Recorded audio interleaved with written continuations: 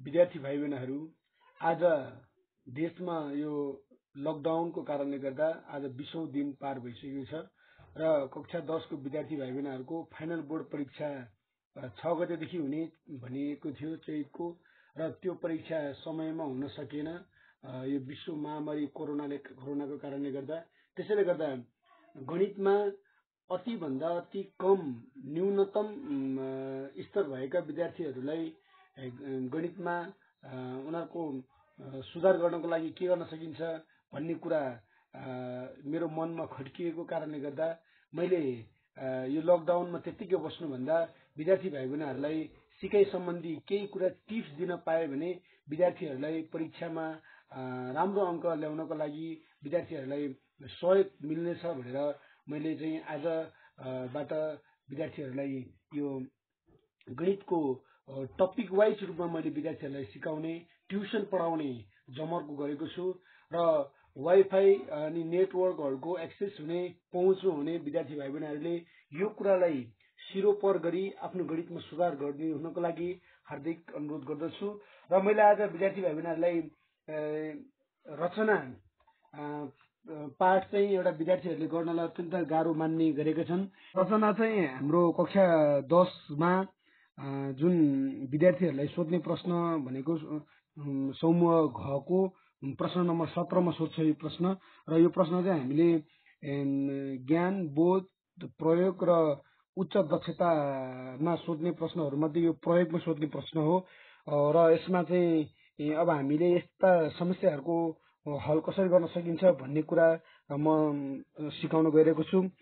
विद्यार्थी भाइ बहनहरू, रचना सिक्नुभन्दा पहिला रचना गर्नको लागि हामीले तल्लो कक्षादेखि नै हामीले यो सरल रेखाहरू खिच्ने, कोणहरू खिच्ने अनि सिधा रेखाहरूलाई बाइसेक्टर गर्ने आदि गर्ने कुराहरू विद्यार्थीहरूले सिकिसकेका हुन्छन्। तैपनि के कुराहरू छ अनिवार्य रूपमा विद्यार्थीले जान्नै पर्छ त भन्ने कुरालाई मैले यहाँ सरस्वती सानो एउटा नोट गरेको छु। यो नोटहरू विद्यार्थीहरूले पटक पटक दोहोऱ्याएर हेर्नु र विद्यार्थीहरूले आफूले पनि यसमा आधारभूत भनिएको कुराहरूलाई विद्यार्थीले आफूले जानेर अनि मात्र रचना गर्न थाल्नुहोस्, जसले गर्दा तपाईँले रचना गर्नलाई सजिलो हुन्छ। र रचना गर्नुपर्ने अघि आधारभूत ज्ञानहरू विद्यार्थीले के चाहिन्छ भन्ने कुरालाई मैले यहाँ चाहिँ चरणहरू भनेर लेखेको छु। एक नम्बरमा छ सरल रेखा खिच्ने सिप हुनुपर्छ र 2 नम्बरमा 30 degree, 45 degree, 60 degree, 75 degree, 90 degree र 120 डिग्रीको कोण रचना गर्ने सम्बन्धी ज्ञान विद्यार्थीमा हुनुपर्छ। र सरल रेखाको अर्ध यानि कि सरल रेखा खिचिसकेपछि त्यसलाई आधी कसरी बनाउन सकिन्छ भने बाइसेक्टर खिच्नको लागि विद्यार्थीले जान्नु पर्दछ। र त्रिभुजको क्षेत्रफल 1/2 b इन्टु एच 1/2 आधार इन्टु उचाइ गरिसकेपछि त्रिभुजको क्षेत्रफल आउँछ र सचको क्षेत्रफल चाहिँ आधार इन्टु उचाइ गरिसकेपछि हामीले सचको क्षेत्रफल प्राप्त गर्न सकिन्छ भन्ने ज्ञान विद्यार्थीसँग हुनुपर्छ। एउटै आधारमा बनेको र समान उचाइ भएको त्रिभुजहरूको क्षेत्रफल बराबर हुन्छ भन्ने ज्ञान विद्यार्थीमा हुनुपर्छ। उचाइ बराबर र आधार एउटै भयो भने त्यो त्रिभुजको क्षेत्रफलहरू बराबर हुन्छ भन्ने ज्ञान विद्यार्थीमा हुनुपर्छ। र एउटै आधार र उही समान्तराल रेखाहरू बीचमा बनेका त्रिभुज र सच वा आयत वा वर्गमा त्रिभुजको क्षेत्रफल सच वा आयत वा वर्गको क्षेत्रफलको आधा हुन्छ। तर सच, आयत र वर्गको आधारलाई हामीले दोब्बर गराइदिने हो भने त्यो सच, आयत र वर्गको क्षेत्रफलसँग त्रिभुजको क्षेत्रफल बराबर हुन्छ। आधारभूत ज्ञानसँग सम्बन्धित पुनरावलोकन भनेर मैले सानो एउटा टपिक राखेको छु। यसमा चाहिँ हामी रेखाहरू कसरी खिच्ने र त्यो रेखाहरू खिचिसकेपछि त्यो रेखालाई हामीले अर्ध कसरी खिच्ने अनि कोणहरू कसरी रचना गर्ने भनेर म सिकाउन गइरहेको छु। यो स्केलमा चाहिँ सेन्टिमिटर र इन्च दुईटा एकाइहरू हुन्छन् र हामीले जुन एकाइमा प्रश्न सोधिएको छ, जानकारी छ, त्यसको आधारमा हामीले स्केलको चाहिँ यो नाप प्रयोग गर्नुपर्ने हुन्छ। अहिले सेन्टिमिटर सोधेको कारणले गर्दा हामी चाहिँ यो सेन्टिमिटरमा नाप्न गइरहेको छौँ। यो सुरुको यो लामो धर्सा चाहिँ 0 हो भने अब यो 0 बाट सुरु हुन्छ। अब हामी यो 5 सेन्टिमिटर भनेपछि यहाँनिर हामी यसरी खिच्न सक्छौँ। यसलाई यो 0 यहाँनिर भयो, यहाँनिर 0 भयो भने हामी यहाँ चाहिँ यो 5 सम्म लिएर आइसकेपछि यो चाहिँ 5 सेन्टिमिटरको रेखा भयो। 5 सेन्टिमिटर हामीले नाम चाहिँ एबी नाम दिन पनि सक्छौँ।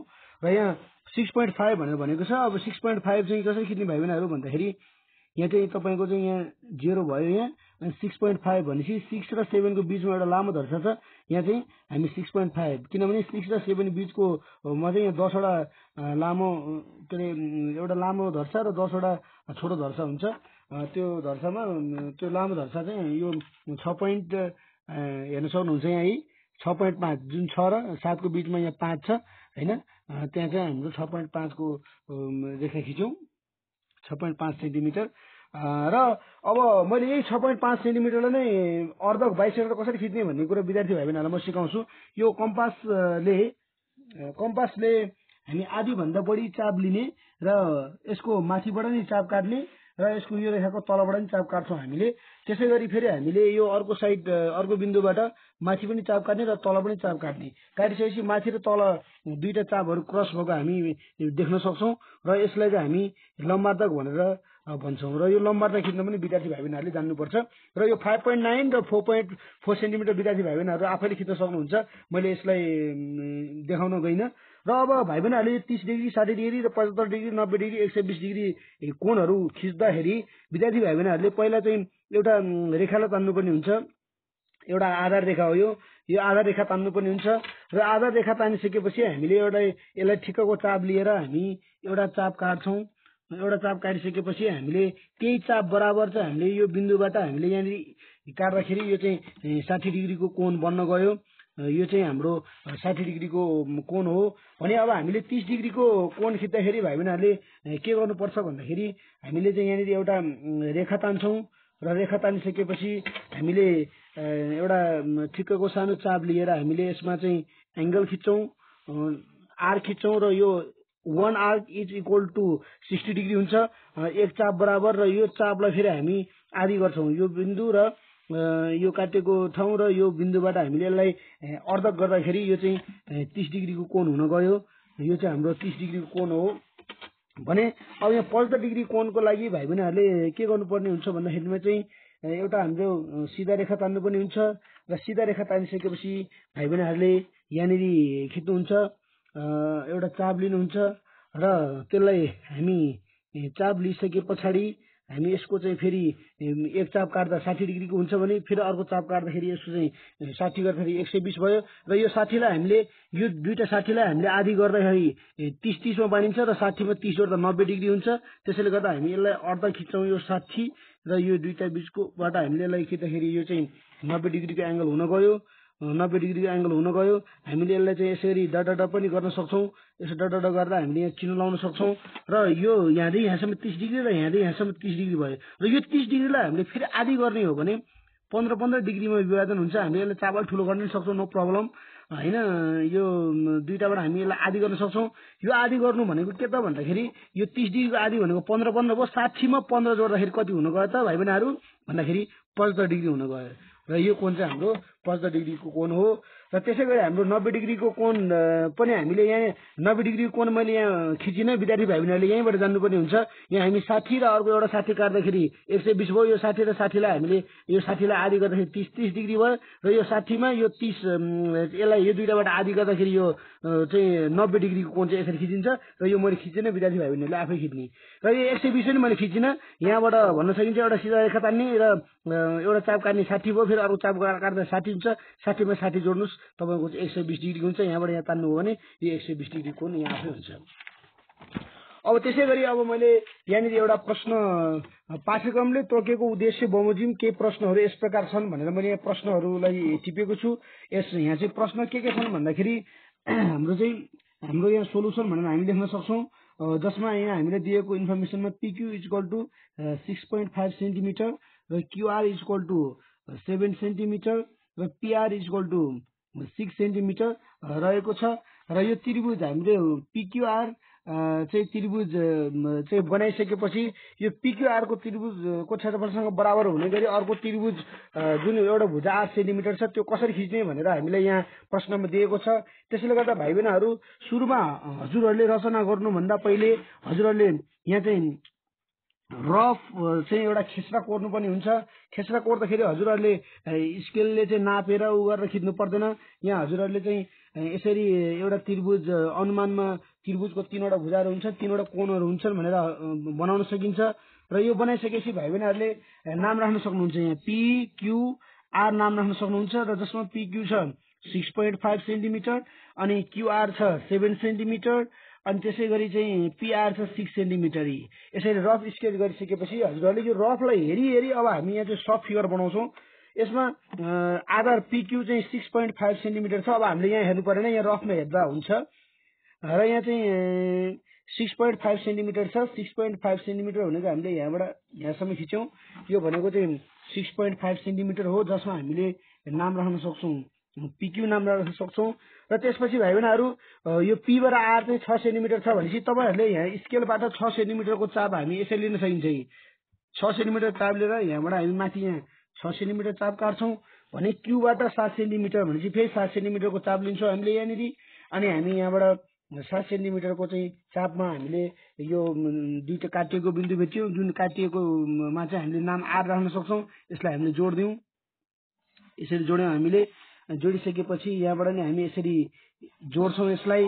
यहाँ जोडिसकेपछि अब भाइ बहिनीहरू यो जुन बेस रेखा छ, यो बेस रेखासँग प्यारलल हुने गरी हामीले अर्को एउटा रेखा खिच्नुपर्ने हुन्छ। त्यसको लागि हामीले यहाँ एउटा अल्टरनेट एङ्गल खिच्छौँ। यो अल्टरनेट एङ्गल खिच्ने तरिका चाहिँ यो हो भाइ बहिनीहरू, सबैमा एउटै तरिका प्रयोग हुन्छ। यहाँ अल्टरनेट एङ्गल खिच्नको लागि चाहिँ हामी यहाँ चाहिँ यो भित्रबाट बाहिर खिच्यौँ भने अब यहाँ चाहिँ हामी बाहिर खिच्छौँ यसरी।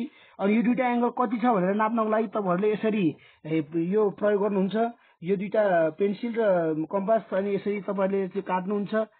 यहाँ काटिसकेपछि अब जुन यो रेखामा हामी सिधा एउटा रेखा तान्छौँ, यो रेखा तान्छौँ, यो रेखा सिधा तानिसकेपछि तपाईँहरूले यहाँ एक्सवाई नाम लेख्न सक्नुहुन्छ, नो प्रब्लम, जुन चाहिँ बेससँग चाहिँ हाम्रो प्यारलल छ। अब यो त्रिभुज पिक्यूआरसँग यहाँ हामी आर नाम राखौँ, पिक्यूआरसँग बराबर क्षेत्रफल हुने गरी एउटा भुजा 8 सेन्टिमिटर भएको अर्को त्रिभुज एसक्यूआर खिच्नु छ, एसक्यूआर खिच्नु छ। त्यसैले गर्दाखेरि अब हामीले के गर्न सकिन्छ भन्दाखेरि हाम्रो यहाँ चाहिँ एसक्यूआरको लागि चाहिँ अब हामीले 8 सेन्टिमिटरको एउटा चाप लिन सक्छौँ। एउटा हामी चाप लिइसके पछाडि हामीले यो एउटा 8 सेन्टिमिटरको लागि चाहिँ हामीले यहाँबाट एउटा काट्छौँ यसरी। यसरी काटिसकेपछि जुन हामीले यो जोड्छौँ, जोडिसके पछाडि हाम्रो चाहिँ के हुन्छ त भन्दाखेरि यो चाहिँ हाम्रो यो चाहिँ अर्को त्रिभुज बन्यो जुन पिक्यूएस। यहाँ चाहिँ अलिकति हाम्रो चाहिँ पिक्यूएस हुनुपर्नेमै अन्यथा भएको रहेछ यो प्रश्नमा, विद्यार्थी भाइ बहिनीले ध्यान दिउँ। र हाम्रो चाहिँ अब हामीले यहाँ नाम लेख्न सकिन्छ, पिक्यूएस त्रिभुज बन्यो, जसलाई चाहिँ हामीले छाया पारेर चाहिँ हामीले चाहिँ जुन यसरी हामीले जुन सुरुमा चाहिँ पिक्यूआर त्रिभुज बनायौँ र पिक्यूआर त्रिभुजसँग क्षेत्रफल बराबर हुने गरी हाम्रो चाहिँ पिक्यूएस त्रिभुज रचना भयो। तसर्थ हामी लेख्न सक्छौँ यहाँ, तसर्थ त्रिभुज पिक्यूआर को क्षेत्रफलसँग बराबर क्षेत्रफल हुने गरी अर्को त्रिभुज पिक्यूएस को रचना तयार भयो। यसरी चाहिँ हामीले त्रिभुजसँग त्रिभुजको क्षेत्रफल बराबर हुने गरी हामी यसरी त्रिभुज रचना गर्न सक्दछौँ। त विद्यार्थी भाइ बहिनीहरू, अब मैले अर्को पटक धेरै पटक सोधेको एउटा प्रश्नको चाहिँ म हल गर्न गइरहेको छु भाइ बहिनीहरू, जसमा चाहिँ यहाँनिर हामीलाई दिएको छ जुन पिक्यू यहाँ सल्युसनमा हामी लेख्न सक्छौँ। दिएको जानकारीहरू के छ भन्दाखेरि PQ equal to QR equal to 5.5 centimetre, अनि आरएस इक्वल टु हाम्रो चाहिँ एसपी जसमा चाहिँ यो छ 4.5 सेन्टिमिटर, अनि एसपी क्यूब जुन एङ्गल दिएको छ यो चाहिँ 75 डिग्री दिएको छ र भएको चाहिँ यदि क्षेत्रफल भनेपछि हाम्रो चतुर्भुज यसमा चाहिँ के बन्ने भयो भन्दा पिक्यूआरएस चतुर्भुज बन्ने भयो र यो चतुर्भुजको क्षेत्रफलसँग बराबर हुने गरी पिएसटी रचना गर्नुपर्ने छ भाइ बहिनीहरू। त्यसैले गर्दा हजुरहरूले यसमा पनि अब हामीले सुरुमा चाहिँ एउटा रफ स्केच गर्छौँ। रफ स्केच गर्दाखेरि चाहिँ एकदम ध्यान दिनुपर्छ भाइ बहिनीहरूले। यसमा चाहिँ तपाईँहरूले चाहिँ वास्तविक नाप राख्नु पर्दैन, यसमा चाहिँ एउटा अनुमानमा हजुरहरूले त्यो मान राख्न सक्नुहुन्छ। यहाँ दिएको मानहरूलाई हामीले अनुमानमा एउटा चतुर्भुज खिचेर हामी राख्न सक्छौँ। त्यसैले गर्दा हामीले यहाँनिर पिक्यू र आरएस भनेर हामीले यहाँनिर चाहिँ नामाकरण गरौँ, जसमा पिक्यू भनेको 5.5 सेन्टिमिटर छ, क्यूआर भनेको पनि पिक्यू र क्यूआर बराबर भएपछि यो पनि 5.5 सेन्टिमिटर रहेछ, यो बराबर रहेछ भन्ने कुरा हामी चाहिँ थाहा हुनु पर्यो भाइ बहिनीहरू। आरएस भनेको 4.5 सेन्टिमिटर र पिएस हाम्रो चाहिँ 4.5 सेन्टिमिटर छ। र यसै गरी चाहिँ हामीले भाइ बहिनीहरू पहिला हामी यो त्रिभुज बनाउँछौँ जसमा यहाँ PQ एंगल भनेको यो चाहिँ 75 डिग्री एंगल पनि दिएको छ। यसमा चाहिँ हामीले एंगल पनि खिच्नुपर्ने हुन्छ। तसर्थ अब हामीले एउटा PQ भन्ने रेखा खिचौँ भाइ बहिनीहरू। PQ रेखा छ 5.5 भनेपछि यसरी जानु पर्यो। 5.5 रेखा चाहिँ हाम्रो यो 5.5 सेन्टिमिटरको रेखा मैले खिचे भर्खर, जसमा हामी यहाँ P र यहाँ चाहिँ Q लेख्न सक्छौँ। यो भनेको 5.5 सेन्टिमिटरको रेखा हो, जसमा हाम्रो यो P मा 75 डिग्रीको कोण सोधेको कारणले गर्दा हामीले यहाँ चाहिँ 75 डिग्रीको चाहिँ एंगल खिच्नुपर्ने हुन्छ। 75 डिग्रीको एंगल खिच्दाखेरि हामीले यहाँनिर 60 डिग्री र यो पनि 60 गर्दा 120 भयो र यो दुईटाबाट चाहिँ हामीले माथि यसलाई अर्ध गर्यौं भने हाम्रो 30 डिग्रीको हुन्छ, जुन चाहिँ यो 90 डिग्रीको एंगल बन्यो। जुन हामी 90 डिग्रीलाई हामी डट लाइनले हामीले देखाउन मात्र सकिन्छ। यो चाहिँ 90 डिग्री हो र यो 90 डिग्री र हामीले चाहिँ यो 60 डिग्रीबाट हामीले यसलाई आधा गर्दाखेरि यो चाहिँ 30 डिग्रीको आधा 15 डिग्री हुन जान्छ र 60 मा 15 जोड्दाखेरि 75 डिग्रीको एंगल बन्यो। यो चाहिँ 75 डिग्रीको एंगल बनिसक्यो र जसमा हाम्रो चाहिँ 4.5 सेन्टिमिटर छ PS। हामीले यहाँ चाहिँ PS लाई यहाँ नाप्न सक्छौँ। 4.5 भनेको यहाँनिर हुन्छ 4.5 यसरी नाप्यौं र यहाँ हामीले काट्यौं र 4.5 काटिसकेपछि भाइ बहिनीहरू अब यो यहाँबाट फेरि SR पनि 4.5 भएकोले यसलाई हामी यता पनि 4.5 काट्छौं। अनि त्यसपछि भाइ बहिनीहरू यो PQ र QR बराबर भएकोले यो जति नाप छ हामीले त्यही नापमा माथि काटेर हामीले चाहिँ R लाई भेट्टाउने जमर्को गर्दछौँ। ल यहाँनिर काटियो र काटिसकेपछि अब यहाँनिर हाम्रो अलिकति फोहोर भइसकेपछि मैले यसलाई चाहिँ यसरी मेटाउन पाउँछ, तपाईहरुले मेटाउन सक्नुहुन्छ र यहाँबाट हजुरहरूले यहाँनिर चाहिँ यसलाई यसरी जोड्नु होला र यसरी जोडिसकेपछि यसलाई पनि तपाईहरुले चाहिँ यसलाई यसरी जोड्नु होला। यहाँ चाहिँ हाम्रो के छ भने योसँग यो बराबर र योसँग यो बराबर भएको चाहिँ हामीले खिचेको छौं। 4.5 सेन्टिमिटर हो यो। अब त्यसरी भाइ बहिनीहरू हामी योसँग चाहिँ अब PQ हामी चाहिँ RS नाम लेख्न सक्यौं। अनि PST त्रिभुज खिच्नको लागि के गर्न सक्छौं भन्दाखेरि यो PQ भुजालाई हामी अलि परसम्म लम्ब्याउन सक्छौं। PQ भुजालाई हामी चाहिँ अलि परसम्म लम्ब्याउन सक्छौं। किन लम्ब्याएको भन्ने कुरा हजुरहरूले अहिले भर्खरै थाहा पाउनु हुनेछ र हामी यो QS रेखालाई पनि हामी जोड्छौं। यो किन जोडेको भन्ने कुरा भाइ बहिनीहरूले थाहा हुन्छन्। म चाहिँ यहाँ एकान्तर एंगल खिच्न गइरहेको छु। हामी चतुर्भुज क्षेत्रफलसँग बराबर हुने गरी त्रिभुज PST खिच्दै छौं, त्यसैले गर्दाखेरि मैले QS जोडेको। अब यहाँनिर मैले एकान्तर कोण खिच्छु। यहाँनिर एकान्तर कोण खिच्छु। यो एकान्तर कोण खिच्ने तरिका भनेको भाइ बहिनीहरूलाई मैले अहिले त्रिभुजको त्यो समानान्तर रेखा खिच्नको लागि मैले माथि पनि खिचिसकेको थिएँ। यसरी खिचिसकेपछि अब हामीले यो दुईटा चाहिँ को चापमा यो एंगल कति छ भनेर थाहा हुनको लागि हामीले यहाँबाट पनि यो एंगल यसरी नाप्छौं र नापिसकेपछि अब हामीले चाहिँ के गर्छौं त भन्दाखेरि भाइ बहिनीहरू यसरी हामीले यसलाई यसरी जोड्छौं। यो जोडिसकेपछि हामीले यहाँ नाम के राख्न सकिन्छ भन्दा हामीले नाम T राख्न सकिन्छ र यो S र T लाई हामीले जोड्न सकिन्छ। अब जुन S र T लाई हामी यसरी जोड्छौं, S र T लाई यसरी जोडिसकेपछि हाम्रो PST भन्ने त्रिभुज रचना भयो। जुन यो रेखासँग यो रेखा समानान्तर हुन्छन् हैन। तसर्थ हामीले चाहिँ यहाँनिर यसरी छाया पारेर देखाउन सकिन्छ। हाम्रो चाहिँ चतुर्भुज PQRS को क्षेत्रफलसँग बराबर हुने गरी चाहिँ तसर्थ हामीले यहाँ के लेख्न सकिन्छ त भन्दाखेरि तसर्थ यो PQRS को क्षेत्रफलसँग बराबर हुने गरी त्रिभुज PST को रचना तयार भयो। तसर्थ हामीले चाहिँ चतुर्भुज PQRS को क्षेत्रफलसँग बराबर हुने गरी त्रिभुज PST को रचना तयार भयो। त भाइ बहिनीहरू यो धेरै पटक परीक्षामा सोधिएको प्रश्नहरू छ। विद्यार्थीहरूले यो प्रश्नलाई हामीले हेर्न पनि सकिन्छ र तसर्थ